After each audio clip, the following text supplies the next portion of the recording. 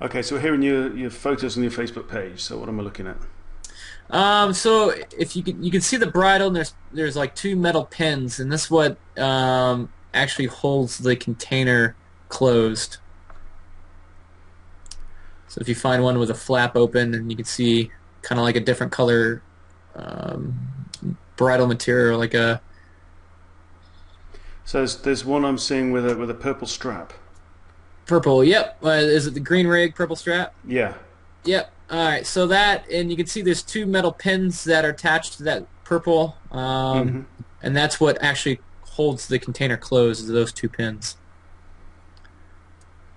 Okay. Yep. So when you're ready to jump, what do you do? Well, when you're ready to jump, your pilot chute, you jump and then you throw your pilot chute. The pilot chute does inflate. It pulls the bridle, which then the bridle Is that pops the is that pins. that's the purple strap? Yeah. Yep. The bridle's the purple strap. So the bridle obviously gets extracted, so the pins pop, and then that bridle is actually attached to the canopy as well.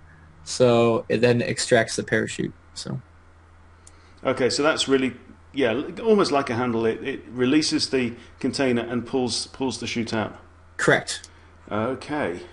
Yep. Yeah, because I was just wondering, yeah, why do you?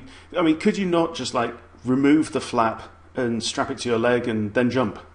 You could remove the flap, but then your pins and your bridles exposed. They can get hung up on something when you're climbing something, and then your canopies your containers open while you're on a ladder somewhere, and that could be dangerous as well.